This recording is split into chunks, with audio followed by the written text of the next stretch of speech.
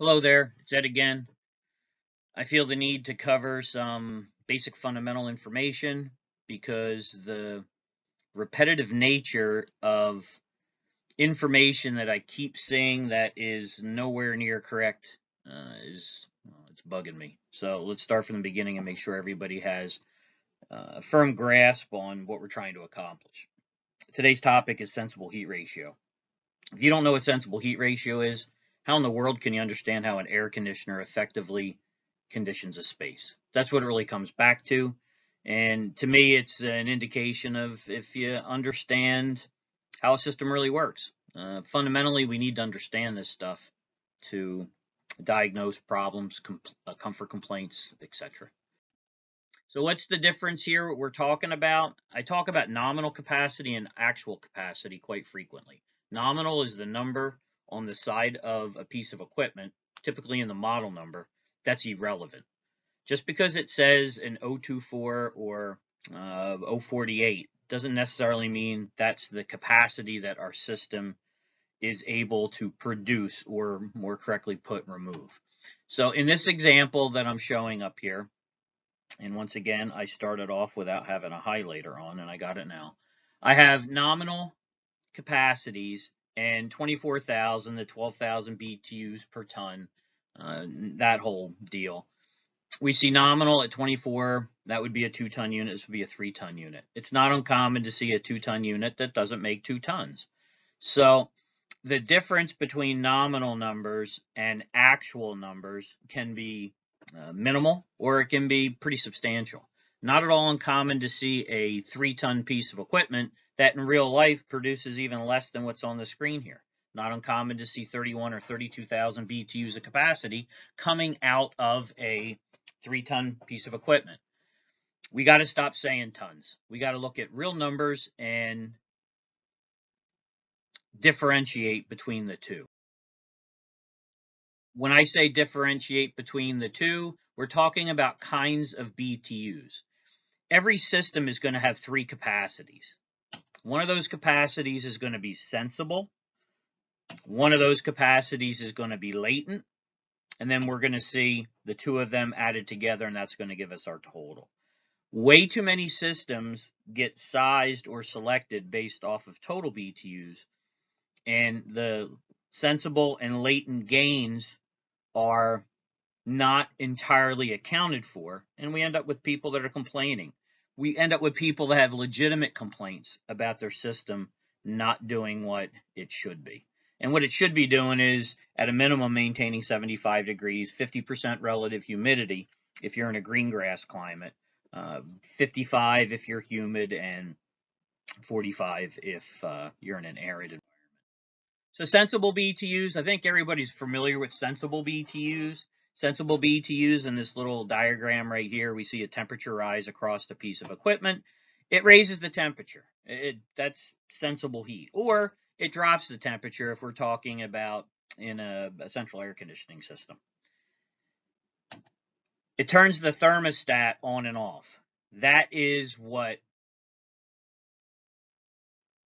controls the system. I mean, sensible BTUs and a traditional thermostat that we see in most houses, that's it, right? Straight up, that's how it works.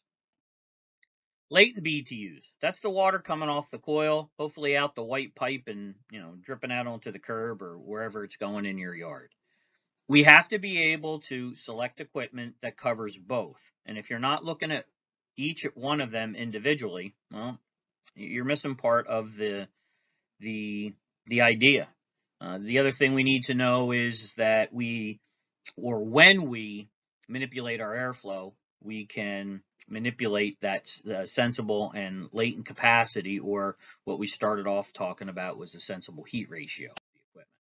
So let's explain that sensible heat ratio thing. And this is the most fundamental explanation that I've come up with, and I've been using this explanation that you see in this slide here. I don't know if I can say 10 years, but it's probably pretty close to it. So everybody knows what a window air conditioner is, and it's a vapor compression cycle, DX cooling, blah, blah, blah. We have a piece of equipment right here, and for simplicity's sake, I'm going to use it to explain the sensible heat ratio. Again, my example is that window unit, and I'm using a nice, easy, round number of 10,000 because I can do the math quite simply with 10,000 BTUs. It's operating at a sensible heat ratio of 0.75. And I selected that number because if you look in the extended performance data for your manufacturer's equipment, if you take your favorite 13, 14, 15 SEER unitary split system and run it at that magic 400 CFM per ton that we all seem to cling to, or too many people seem to cling to, that's the sensible heat ratio it's going to produce. What does that really mean?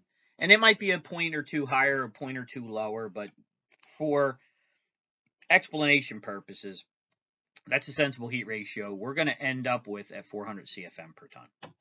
It means that 10,000 BTU piece of equipment is going to remove 7,500 sensible BTUs from the space that it's trying to condition. It means that 2,500 BTUs of that 10,000 BTUs of capacity is going to be used to take the evaporator coil down below dew point and condense moisture out of the air. Now, if we're dealing with a unitary split, it's going to go down the white pipe and into a pump or drip outside.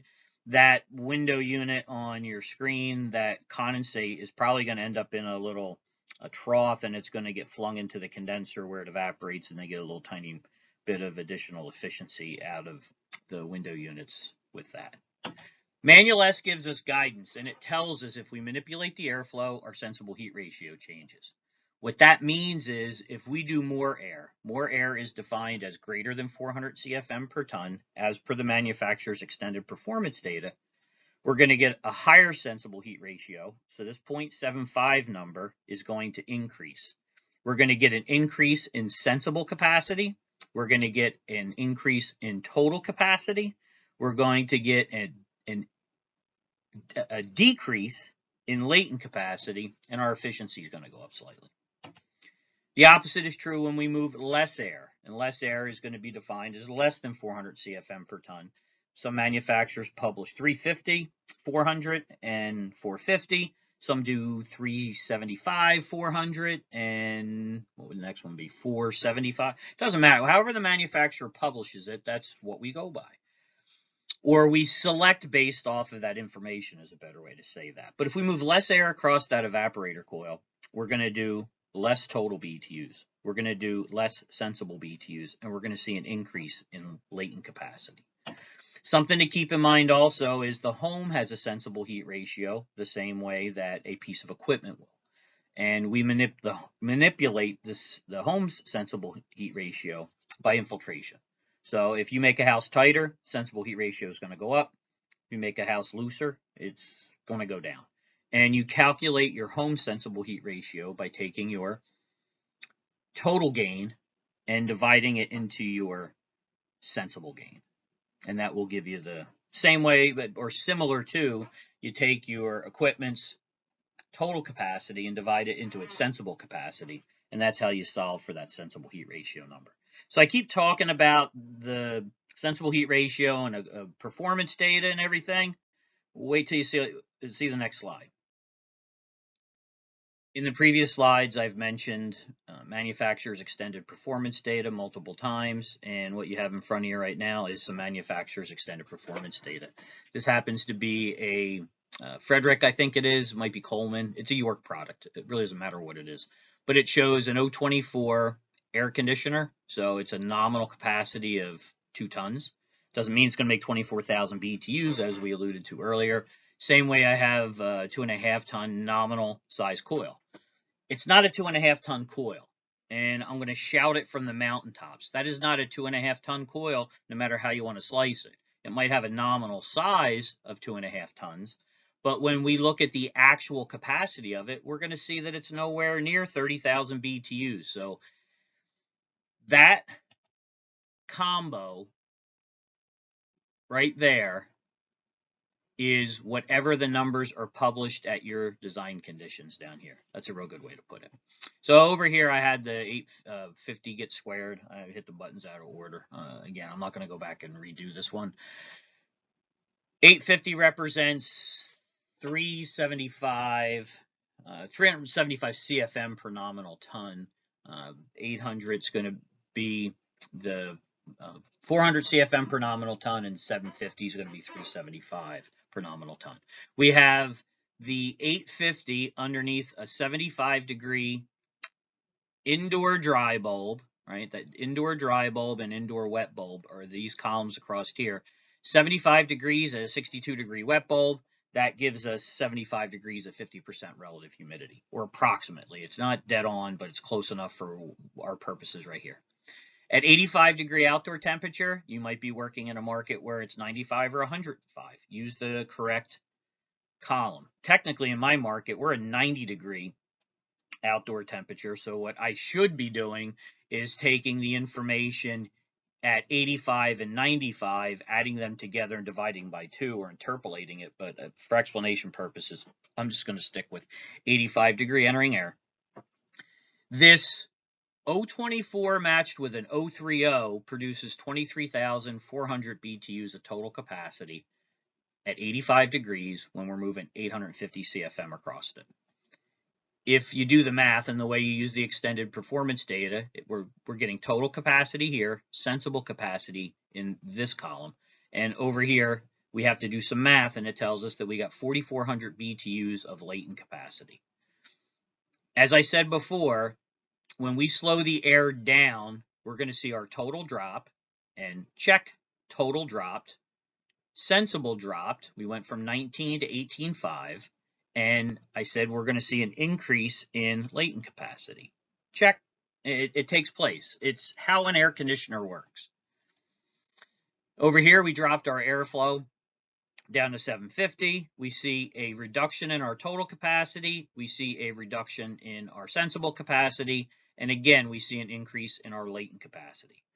That, folks, is how an air conditioner works. This is specific information for the manufacturer telling you exactly how many BTUs it's going to remove, both sensible and latent. From this, we can do proper equipment selection. So I don't know how much more blunt I can be with this, but you don't have to use rules of thumb. You should stop talking about equipment in tons only and forget about the idea that a ton is 12,000 BTUs.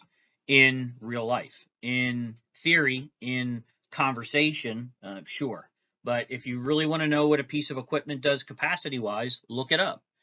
Just to finish this thought, I'm looking at 23,000. Forget it. Nobody's going to run an air conditioner above 400 CFM. Everybody's going to run them at 400 CFM because they're not on the bus yet. So let's say that this combo here does do 23,200 total BTUs.